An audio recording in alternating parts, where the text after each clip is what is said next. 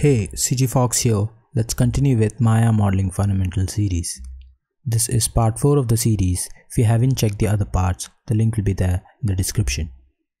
In this video, we'll be covering Maya modeling tools.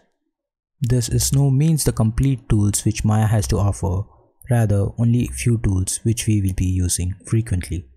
If you are interested to learn the entire toolkit available in Maya, I'll highly suggest go and check the Autodesk website. With that out of the way, let's start off with Insert Edge Loop tool.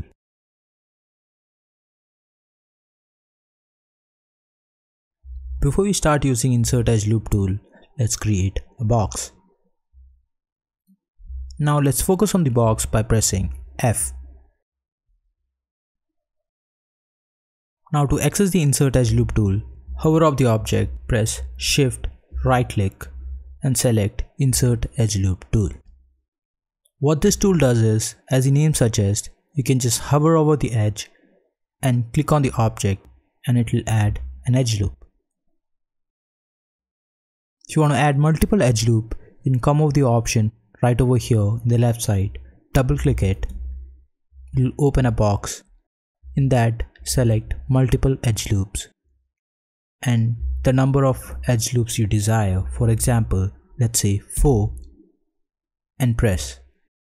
It will add 4 different edge loops.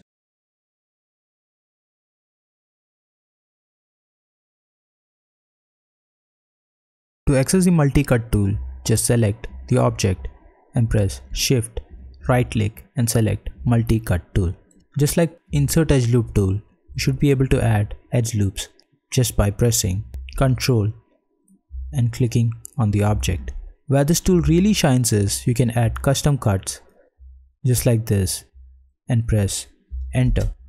This way you should be able to add custom cuts to your model during your modeling process.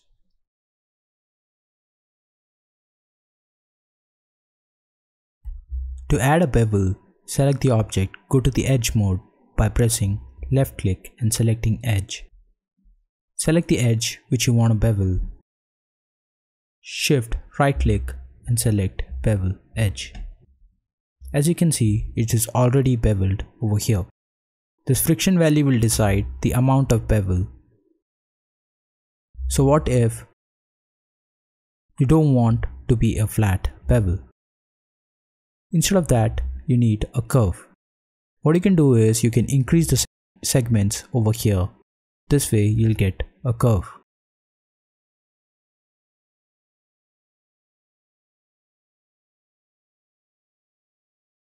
To demonstrate how to use the bridge tool, I have created 2 simple boxes over here. You can select both the boxes and combine it by Shift right clicking and going to combine. Once the boxes are combined, as you can see, you can select the faces, these 2 faces, and press Shift right click and press bridge. As you can see, the object is bridged. Now you can add subdivision from here, or if you want to twist it, you can add a twist from here. What if you want to add a curve or an arc over here? What you can do is select the top 2 faces and press G. G is for last use command. So our last command was bridge, so it will be performing the same command, as you can see. But we have a little problem over here. As you can see, it's messed up.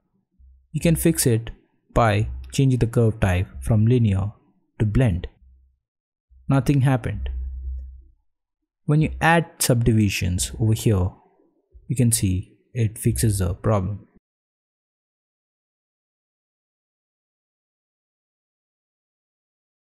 To use the fill hole option, let's create a cylinder just like this, and we'll be deleting the top part. To fill this hole over here in the cylinder, what you can do is go to the edge mode, select the edge by double clicking on the edge, press Shift right click and select fill hole. As you can see, it has filled the hole which we have created before.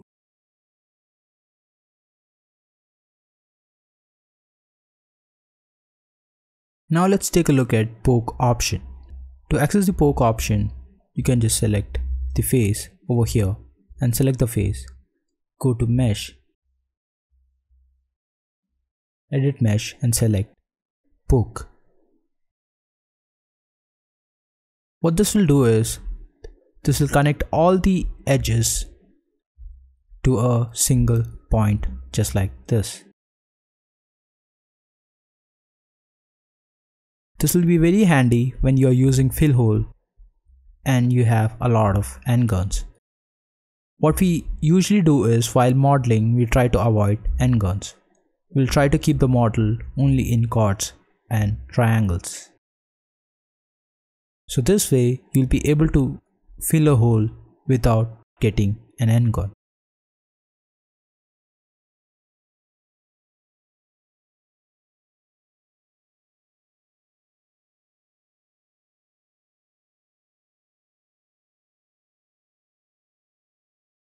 Now let's take a look at how you can extrude a face. To extrude a face, select the object, go to the face mode, select the face, shift right click and select extrude from here. The shortcut for extrude is Ctrl E. Here you have different options like the thickness, offset and the subdivisions.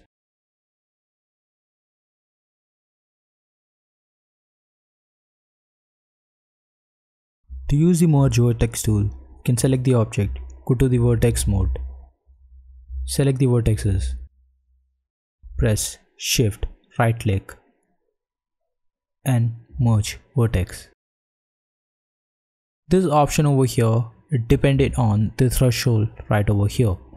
If you increase the threshold like this, you can see it merges the vertex right over here.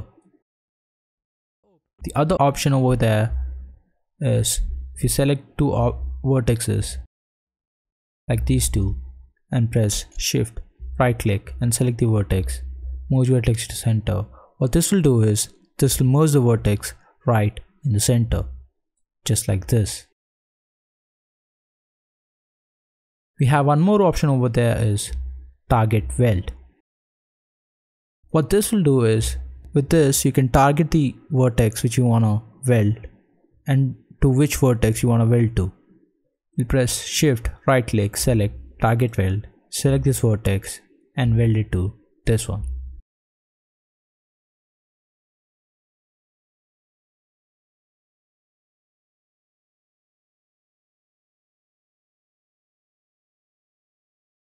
Now let's take a look at duplicate special option. I have a scene open over here where I have half the car model. So usually when we model, we'll be modeling half of the model, then we'll be duplicating the other side. So to do that, we'll select the object which we want to duplicate to the other side and press Ctrl G. That will group the object and place the pivot point right in the center. Then we'll go to edit, duplicate special, click on the small box over here, and here whichever side you want to duplicate it, click over here, in our case it's x-axis, and press -1 and press apply. So here we have two different options. One is copy, which will basically make a duplicate right over here, and the other one is instance.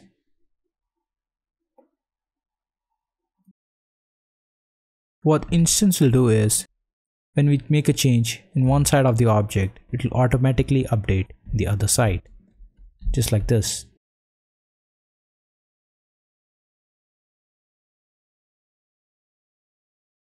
So instead of instance, if you press copy, what that will do is, that will be independent to that particular side.